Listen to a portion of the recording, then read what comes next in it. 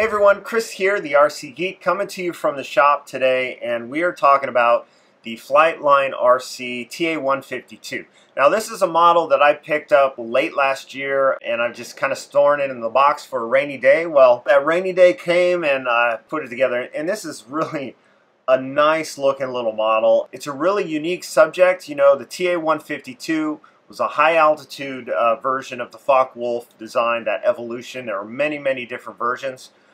Personally, my favorite Focke-Wulf is the D9, and so this is kind of an iteration upon that, designed for high speed, high altitude. Came late in the war, so not too effective, but I think only about 25 or so were ultimately built, but it was extremely capable in what it was designed for. The model itself, I did a few modifications, nothing too major, but you know, most notably I did some paint work, some weathering, and then I modified the landing gear to give it a more scale look when they're in the down position. So in terms of the assembly itself, it assembles extremely quickly.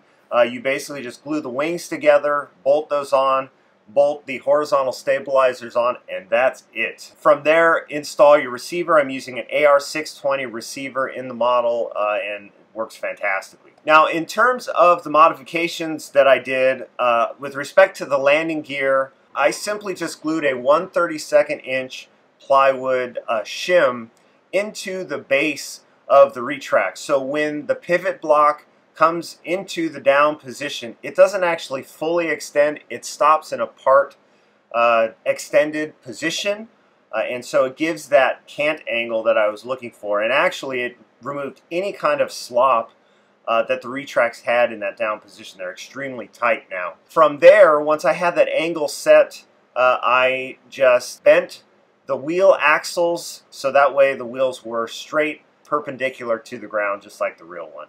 And that was pretty much it. It was a really easy mod to do. So then to finish it all off, a friend of mine actually gave me a set of tires for the Park Zone Focke-Wulf.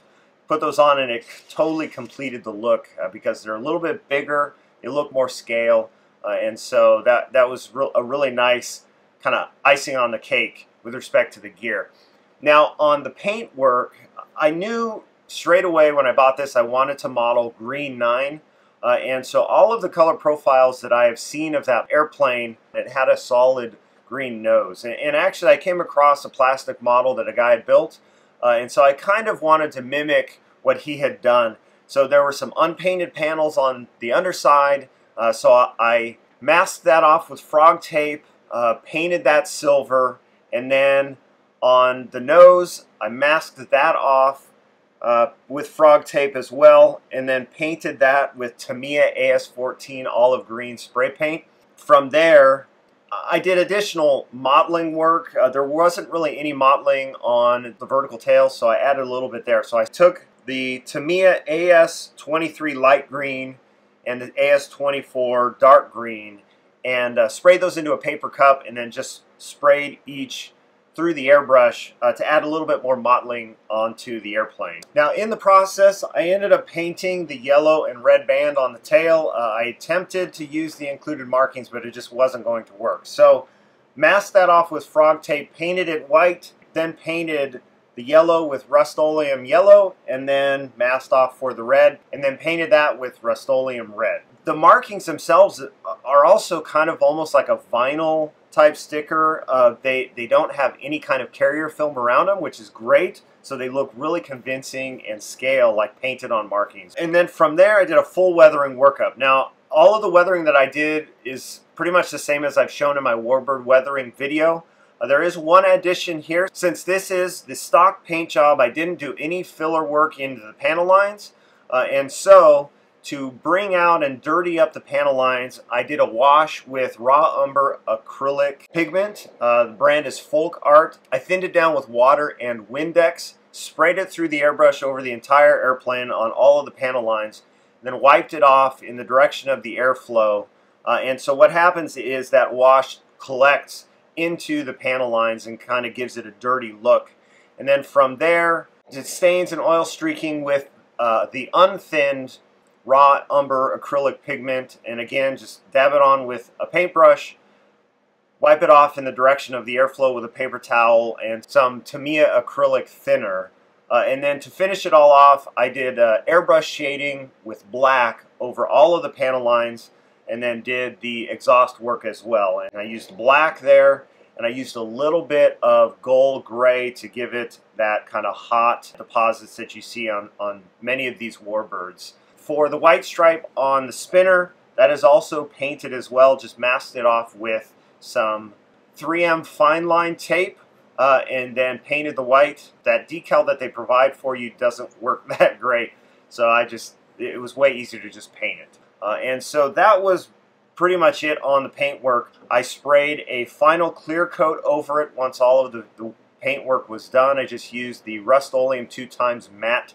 clear. So that evens it all out. It's really important to do that when you do this weathering type of work. The model altogether, it looks fantastic even without the paintwork, although that really did kind of transform the look for me on the airplane. They've characterized the shape perfectly, the paintwork, they've got accurate colors, it's well painted, it's well finished, and so yeah, really like the airplane quite a bit. Now with respect to flying the airplane and the setup and all of that, the recommended CG in the manual is perfect. That is 72 millimeters as measured from the wing root leading edge aft, and that coincides just behind that first span-wise panel line that's in the wing. If you set your fingers there, lift up the airplane upside down, and CG it there with it about level, it's perfect. I'm running a Smart 4S 3200 pack in the airplane. It flies fantastically on 4 cells. My timer's set to 5 minutes. Basically, the front of that pack is parallel with the wood mounting plate that is in the battery area. Now, with respect to the controls, the airplane is pretty sensitive on the controls, so you don't need a whole lot of rates on it. For the elevator, 8 millimeters up and down with 10% expo. For the aileron, 7 millimeters up and down with 5% expo. For the rudder, 15 millimeters left to right and no expo at all there. And then for the flaps, 10 millimeters mid and 25 millimeters at full, and there's no elevator mix required whatsoever. Flying the airplane, guys, I was pleasantly surprised by this one. You know, you've got this really high aspect ratio wing, which can be problematic if it's not designed well. Well, this airplane is extremely forgiving to fly. It's quick on 4 cells, it locks in true, it does nice big vertical maneuvers, tracks straight through the rolling maneuvers. It's really a fantastic flying airplane. It's been a lot of fun. And the one thing that I really noticed is it's extremely forgiving on the landings too. That tail does want to fly in the landing ground roll, and so you are going to have to progressively hold more and more elevator to kind of keep that nose from going too far forward on you. But it looks great when you see the tail flying as it slows down in the landing ground roll. One thing to be aware of on the takeoffs for this airplane, this is a lightweight airframe.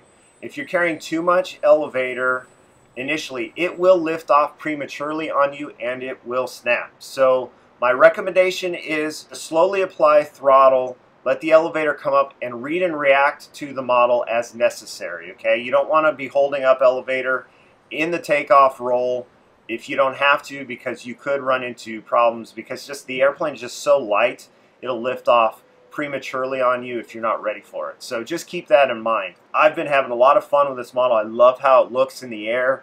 It just grooves along beautifully and will do any number of scale aerobatics, and it's really a fantastic flying airplane. So let's take this out to the field, show you guys what it can do, and then we'll come back, we'll wrap this up.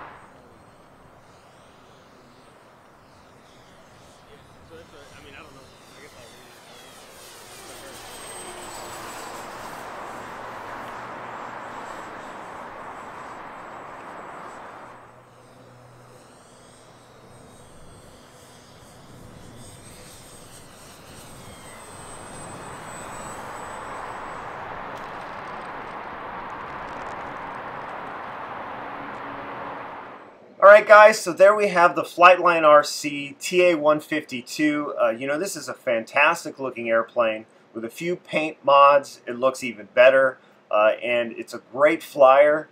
4 cells, I definitely recommend the 4 cells. It's quick, and it's got great vertical, and it's really a lot of fun. And it doesn't take much to take, you know, a nice looking model to look even better. You know, with some paint mods and some additional work on the landing gear, it's really completely transforms the looks of the model. And so, yeah, that's it for this video, guys. Thanks so much for watching. Don't forget to follow along on social media at the RC Geek. Subscribe. And until next time, I'll see you at the field.